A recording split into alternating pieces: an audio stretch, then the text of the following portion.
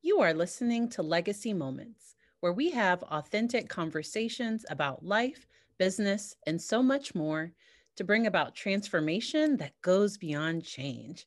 I am your host, Dr. Patrice Berry, and I am joined by my co host and mom, Johnny Lloyd. Together, we combine my years of psychological training and her years of business and life experience to add value to your day. Let's dive right into today's topic because last week we talked about toxic positivity and kind of hinted that this week we will be talking about how that relates to church. And I am just because then the room on Clubhouse that really sparked a lot of conversation and a lot of thoughts. And I'm so excited for us to hop into it today. Patrice, I am too. And like you said, we talked about it on Clubhouse and it was so engaging. Have you ever set up and you thought, is this relevant? Does it matter to other people? And the answer I'm going to say to that is yes, it does. Yes, it is relevant. And yes, it matters. I wasn't born in the church, but I was born on the doorstep. Not really, but I feel like I was. So I've been in church the majority of my life. And there's a lot of things that has happened in my personal life. There's benefits of the faith walk and positivity because it's not the same. And I think sometimes in church, we act like it's the same. You know how people say, well, how you doing? Blessed and highly favored of the Lord. And Lie. Then, yeah. And then, somebody had lost a loved one and you say, well, they're in a better place. Well, right now, that's not what I'm feeling. Right now, I'm feeling pain. Right now, I'm feeling the emotion that is commonplace to me and should be a natural emotion. And so when people lose their jobs and all of that stuff, we do this spin on it. And I'm not saying that our hearts are not, pure. And when I say that, pure is relative. Our heart, we're not saying it because we don't care about the person. We actually care about them. However, we don't necessarily meet them where they're at. And the thing that I see with it is that it's spiritualizing somebody's pain. And I think there's a difference between talking with somebody and listening to them and sitting with them for a whole day, for a week, sitting with them over a period of time, and then talking about supporting them towards, hey, we haven't showered in a week. Like, let's start like getting them to move towards something that is healthier because I've sat with you in your pain. I've acknowledged it. I had someone tell me recently that experienced a really significant loss that really one of the best things people could do is say, I'm glad I'm not in your shoes. Wow. And see, most people in church and the world, everybody would look at that and say, that's mean. But honestly, that's what you're thinking. Most people that are in a devastating situation, when we walk away, we say, oh, Lord, thank you. Thank you. It's not me, right? Sometimes in church, let's talk about faith and feeling. There's the emotion of pain, suffering, whatever, right? The real emotion, even the emotion of hate and love, even the emotion of fear, all of those emotions are real, right? Then you have the emotion, and people say, then faith. Faith is deeper than an emotion because you have to have faith in. So the Bible talks about now faith is. So it's the nowness, right? And then it says the substance. Substance is something you can touch, but faith, you can't really touch it yet. And actually, faith looks like a lie. Because if it was real, if I don't need faith for this cup, it's real. I'm touching the cup for those who I'm touching the cup.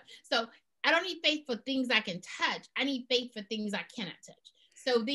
So people take the faith part of Christianity and they throw it on, not all of us, some people throw it on people's pain, their sadness, well, you shouldn't be sad, God.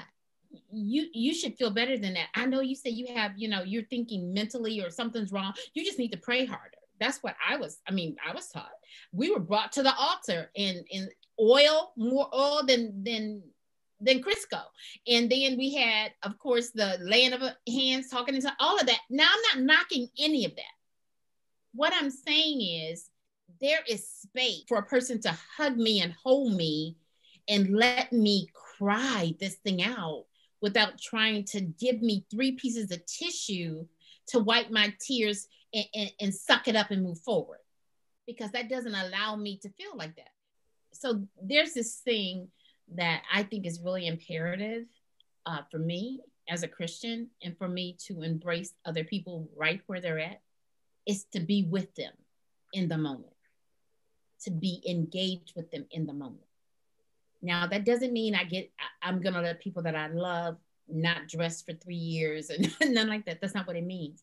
However, can you just be with me in the moment? Be with me in the moment and help me then step out of that with the encouragement. But then, like I said, part of what I felt is I would go to the altar, and when people start crying, I mean, I was trained. When people start crying, you grab tissue real quick, give them tissue so they can wipe their face. Well, no, some people may need to snot. They may need to get up. They need to cry it out and scream it out. Now, when we hear that, sometimes in church we think, okay, there's a demon, there's a spirit, there's a negative thing about that. I'm saying sometimes things hurt you to the core, and you need to be with your family, people that you love you, in a safe place, so that you can actually release that. Now, I'm not knocking anybody's whatever. What I'm saying is can we be with people? The problem is that sometimes if we aren't there with people and they come to the church, which is supposed to be the hospital, it's supposed to be the place you come when you're broken. You come broken, and then somebody tells you it's your fault, that you don't have enough faith, that you're not praying hard enough, that you're not doing this and you're not doing that, and not send you resources like, here are some licensed counselors that can talk with you. Because sometimes people's issues require a trained professional that can meet with them. Maybe they need medication. Maybe they need, and it's not my place to determine how that person's healing will come. And I feel like we do that more for emotional things or life experiences that people have. And we don't do it as much with physical ailments, because nobody would get upset at somebody with diabetes for checking their blood sugar. We wouldn't get upset because they're taking their insulin. We wouldn't get upset that they're attending their regular appointments with their medical doctor to maintain, because sometimes, hey, if my blood sugar is all over the place, I might have to meet with my doctor more frequently. And we often do that. And we call it gaslighting. So gaslighting is where I make you feel bad for something that I actually did. So if I slapped you in the face, and then, which you're my mother and you, sorry. But That's if I, never in life. Unless she's trying to bring me back because she thought I had fell out and fainted. That ain't going to ever happen. And then somehow I was like, well, you made me do this. You said this and you did this, and it's all your fault. And if you hadn't done that, then this wouldn't have happened. That is, and then that you don't have any right to be upset for what I did to you. And that's sometimes what can happen within church. And a lot of people can leave feeling more broken than when they came in. And sitting with someone in the midst of their pain doesn't somehow lessen their relationship, or either person. To me, what it does is, when I'm trying to get somebody to feel better fast and to microwave their healing, then that's me trying to feel better about their situation than really being there for them and giving them what they need. Because it's very uncomfortable when somebody comes to me and they're like, I've experienced a loss. I literally have to take a breath, because that is heavy to hear those things. And to sit with somebody in that, there are uncomfortable feelings that come up for the listener. And that's why I'm glad that we're having this conversation, because being able to normalize that when somebody is sharing something painful with you, it will trigger some things in you, and it is on you to manage you, because really you're not trying to fix them. Right. Stop looking at everybody like everybody's broken. Right. And then stop looking. And this is my thing. My thing is, God is all powerful, all knowing, right? He's everywhere at the same time. He knows how I feel. So my thing is, and you can speak more to this, is the unauthentic way. I'm gonna dress up, put makeup on over a person's pain. They come in and act like everything's okay, but inside they're just literally crumpled. They're just hurt. So if I can't come to the hospital and get my healing, if I can't come to the hospital and get my love, if every time I think or say something, people dismiss the way I feel, then I believe they're not hearing me and they dismiss me. So instead of it being healthy, a hospital that heals, it becomes a place of hurt. And people either start to think that there's something wrong with them, there's something wrong with God, or there's something wrong with those people. Oh, Like oh my that is God. Say that normally, again. Say that again. Say that again. I there mean, is something wrong with God, something wrong with them, me, or as a person, or something wrong with the people. And more often than not, it's normally something wrong with the people. Now, sometimes we do have to work out our feelings towards God. So I remember a major loss in my own life. I did not understand. And it's really, I don't think I'll ever fully understand exactly why it happened or the true, like it can be difficult to grapple with a good God letting bad things happen. And we're not going to get into that. That's a another thing. whole other Why good conversation. things happen to bad? Yeah, why bad things happen to good people? That's a whole nother level. And being able to think about. So I remember that poem that talked about the footsteps poem, Oh, the footstep in the sand. Oh my goodness. That's an excellent poem. because it talks about there were two footprints and then there's only one and then there were two again, and that God carried them for that time, but it doesn't always feel that way. I think in the Bible, there's so many people that experienced emotions. To me, David had very, very strong emotions. He was very emotional, very passionate person. There were lots of Jesus wept, and he knew he had power. He knew what was going to happen next. And still, there was a grief, there was an emotion that came over. Because guess what? It was Mary and Martha, right? Right. They blamed him. For Lazarus. You let my brother die. And okay, so let's touch that for just a second. There was two things. So they believed during that time that if Jesus had to come in the 3-day period, that Lazarus' spirit was still lingering and they could get him up, right? So the deal with that is after he came after the time is like, okay, he's dead for real now. Why are you coming? Why are you showing up? So it was emotions on both sides because Jesus cried. Lazarus was his friend. So my thing is, emotions is something God gave us. There's good emotions. People want to say there's good emotions and bad emotions. And I'm learning from you. And even as I was about to say it, I'm looking at her face, y'all, and she was saying, like, don't say that. Don't say there's good emotions and bad emotions. She looked at me like that. She said, don't you say that. I've trained you better than that. I saw it. Anyway, so this, I'm just telling you. So y'all know, she looked at me with a hard look. But this is the deal. The deal is that that's the way I was trained. I was trained that there's good emotions and bad emotions, right? And most of us have been trained that way. However, anytime we put good and bad on something, then especially in church, if we think sadness is a bad emotion or whatever the bad emotion is, we have labeled bad, then or fear. Is, you know what I'm saying? When we start putting labels on things, then that means that we distance ourselves from those things.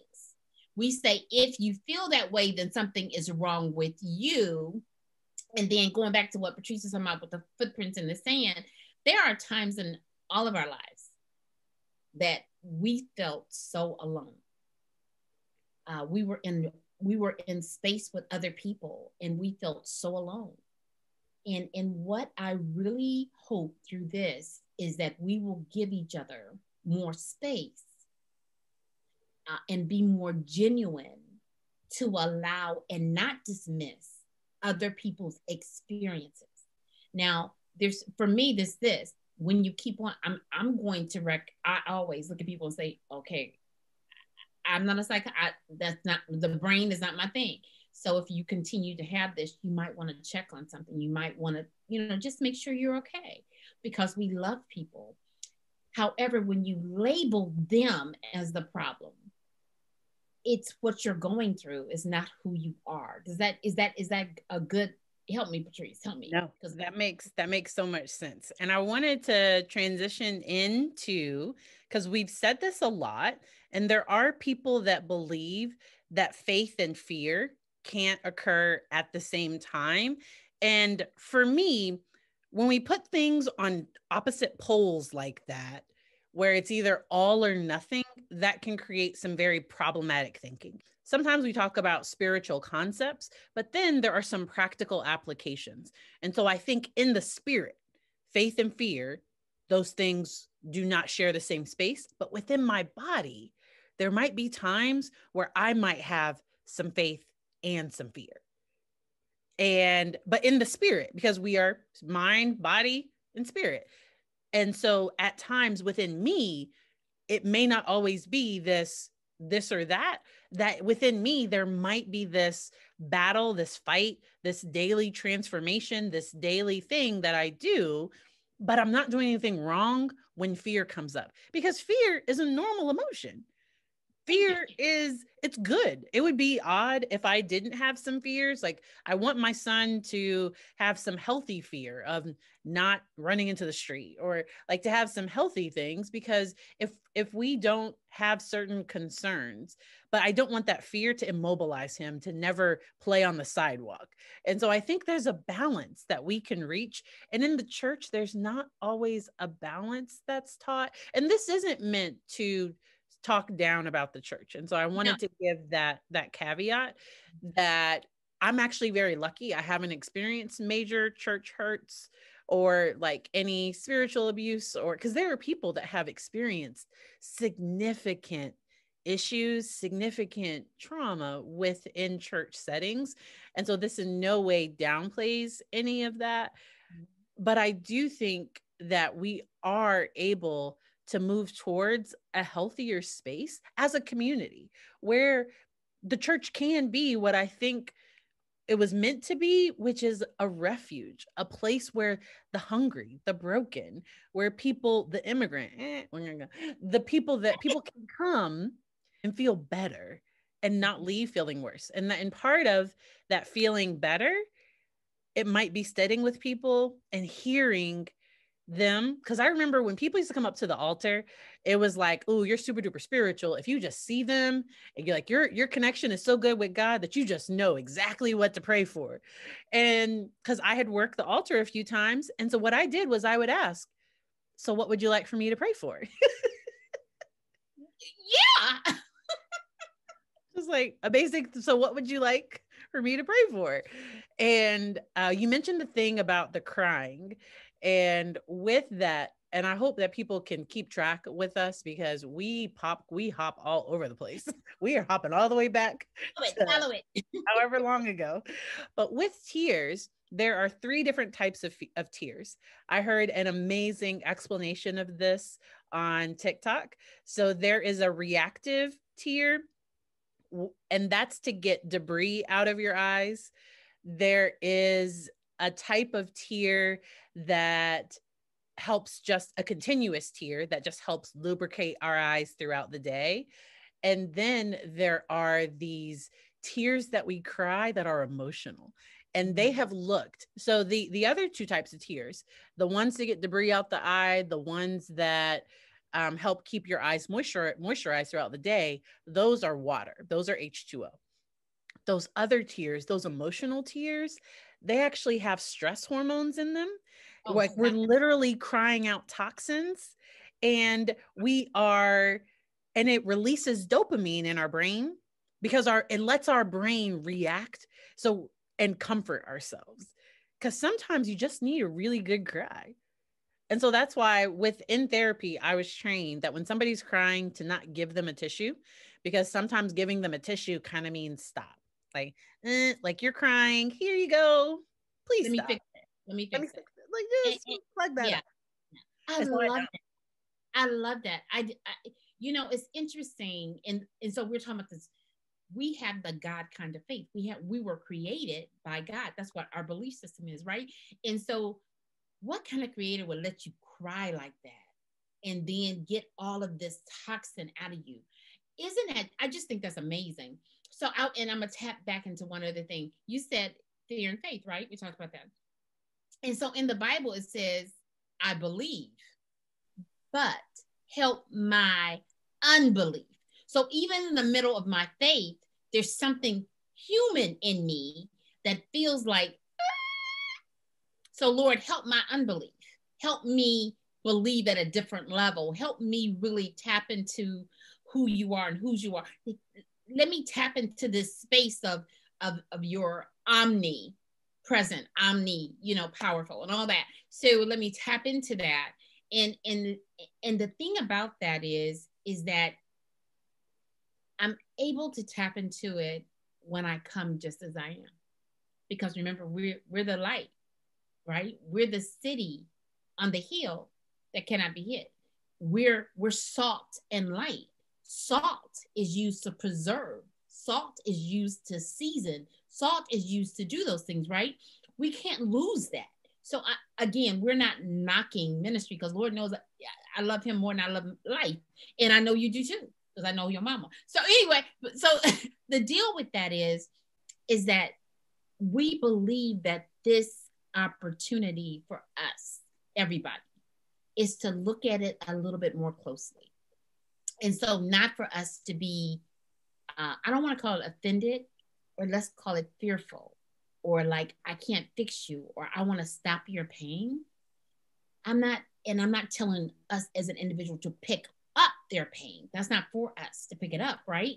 However, for me to hold you while you cry, and for me to do what I know to do to comfort you. And it doesn't mean that I get a chance to say, well, they're in a better place. Yeah, but that's not going to help the woman who just lost her husband. She's been married to him for whatever number of years, or a child, or whatever. That's not going to help that right now. That's not what they need to hear. They just need to know that we love them. We are the ambassadors for God. We are the ones that he uses our arms and our words and our love for other people. So just keep that in mind. And then finally, Patrice, if we could talk about this just for a moment, is that the critical piece that I saw when we were thinking about this is there is a thing that when a person cannot have feelings, there's a disease, and I don't know what it is, but I know it's true. There's a disease. And the reason I'm bringing this up is this: the power of feeling is so needed that the lack of it can cause us to lose our life. When a person cannot feel, when they've been cut, when they've been hurt, that kind of stuff, when they become numb, when we become numb to our own emotions, when we become numb to our feelings and how we feel, and we discount us, then we can become numb to life and the things that could impact us, the things that we could feel. We then don't give it any room. So I just want us to be careful in that space. So I know you have something. I see your face. Go ahead. I love that, because spirituality used to be a major protective factor against being unalive, against people harming themselves on purpose. And it's not anymore. There are pastors, there are lots of different people that have done things that they can never take back.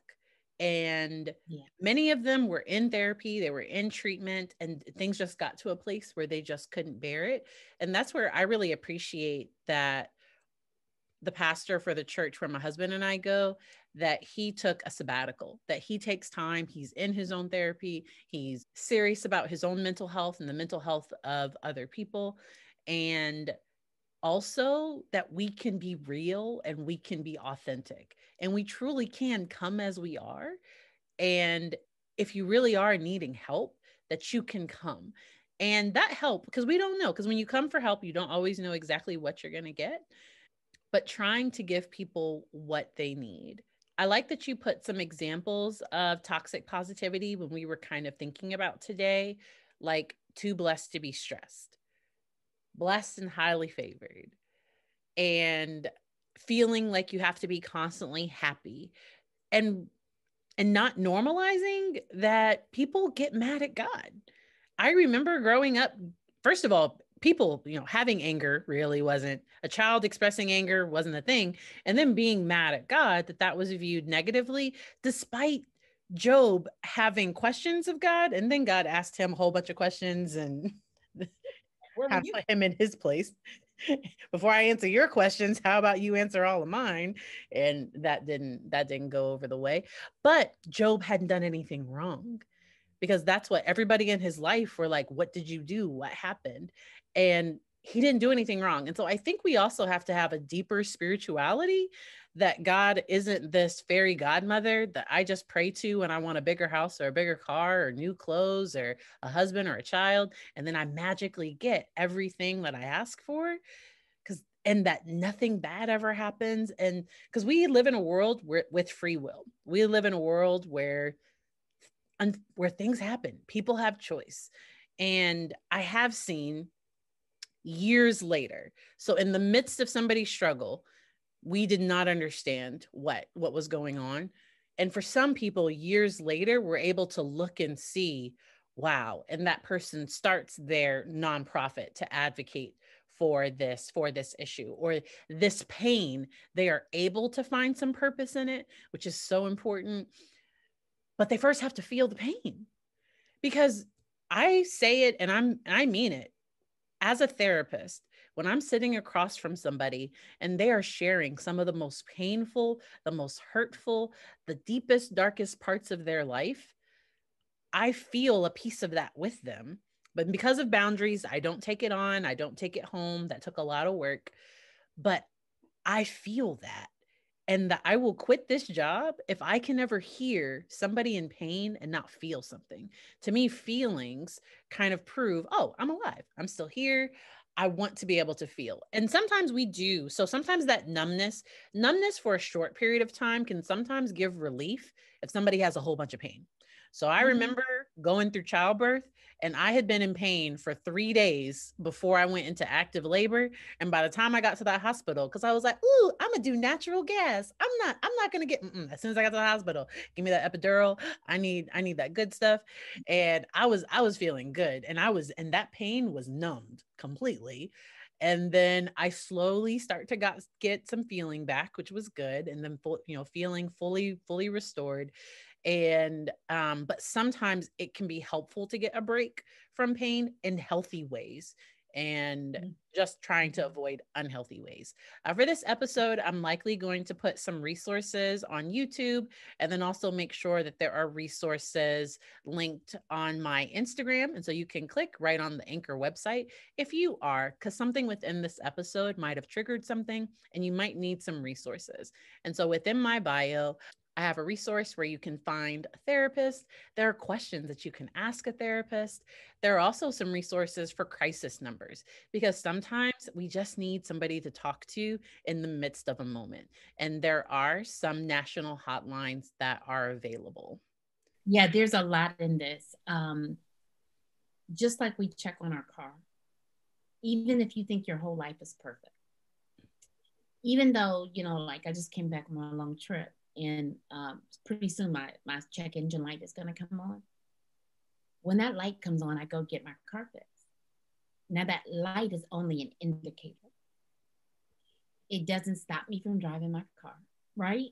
So there are certain things in our lives that should be indicators that we may need some additional support.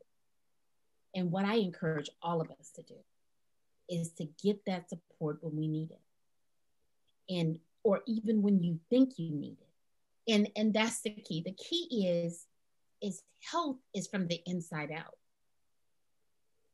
and it starts with our mind. So don't delay getting the services that you need, because this is not what we're doing. We're not providing you service. This is not what we're doing.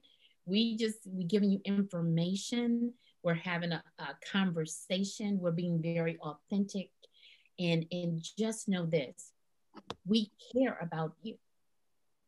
We care about you, and that's the one thing that both of us have, is that we really love people. It's very important that you know that. And so if this has triggered anything, if this has brought up anything, don't be playing with it. Go get help. Did you have any final thoughts? Any things that you wanted to share? And I think we will talk about helping somebody that's grieving. That might be an entire episode. And if the listeners, if you all have any ideas, you can message us and you can message me. You can message Patrice. Don't message me. I'm just being honest. Message Patrice. She'll tell me what you want. Yeah. The last thing I think is really important is give other people a break. They may not have heard this, right? And share it with other people, not to fix anybody, just to help people be more informed. And what I would, the last thing I would say is that um, don't ever assume that, you know, just the word assume by itself is a word that you can spell out for yourself. So anyway, don't ever assume that by me trusting God, I shouldn't feel emotions. I shouldn't feel anger. I shouldn't feel hopelessness. I shouldn't feel any of those things, because if I feel any of those things, I don't trust God. Even Jesus went to the cross, and before he went to the cross in the Garden of Gethsemane, he asked that this cup, is there another way? He asked for that.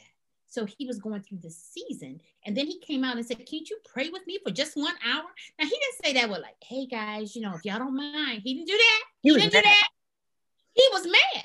So, but it's those emotions, but control them. Don't hurt other people in your middle of your emotions. Don't say things that would harm other people. Just know that emotions is something that you can um, garner better control, self-control on. So that would be my last statement is don't be so positive that you're not you can't even be with yourself in the moment. The way I hear it too is don't be trying to reach this ideal or this perfectionism or this unreachable, unattainable, because that will just make you more sad. Once I let myself feel, I typically recover from the emotion a lot faster than if I fight it. Than if I keep brushing it under the rug, brushing it under, and then I trip really hard and now I freak out on somebody over something small, but I'm giving them a year of reaction of things that have built up over time, or 6 months or 3 days.